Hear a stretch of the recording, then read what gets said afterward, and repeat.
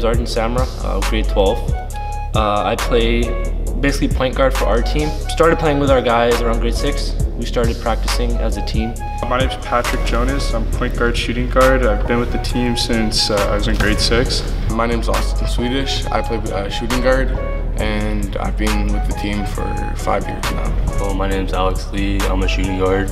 I've been playing with this team since grade 6, and we've all been together. That's why our chemistry is so good. I'm mostly known from like shooting, like a 3-point specialist. We're all like family basically. We're like brothers. We love playing with each other, love being with each other, love winning together, and like we're all competitive and we all want the same goal, just be #1 in the province. They're all like my boys. Like I've been playing with them for years now, and I love them. Our chemistry is really good off the court, and it just really translates on the court as well.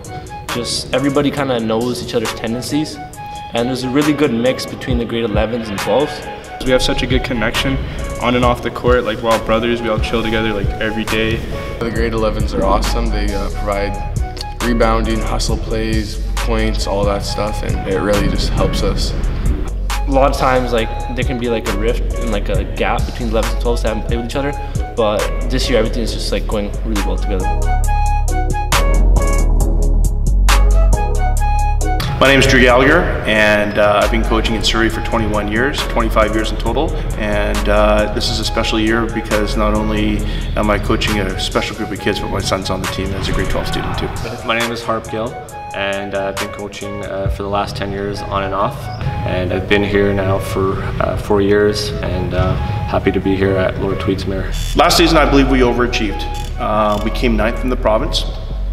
We started off very slow. Once people started to understand the role on the team, then we started to have success. And why I say we overachieved is that we only lost 1 game in the provincials. We just had a really brutal matchup.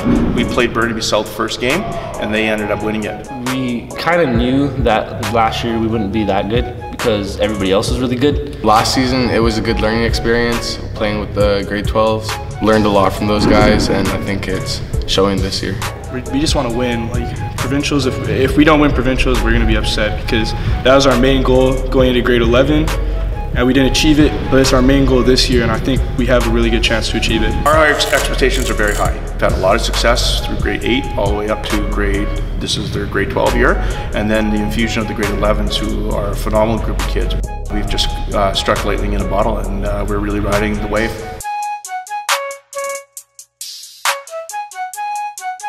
It was pretty sick to beat Burnaby South in the Howard Smyrna because we've played those guys for like a lot of years. Like, we kind of had a little bit of a rivalry, so it was good to beat them. It felt good coming out and showing that we're here to compete. I kind of felt like the underdogs there. No one really thought we'd coming first, beating them. We just felt like, you know, we could do this. We can compete with the top 3 teams, yeah, we did it with a lot of heart, and we ended up winning the tournament.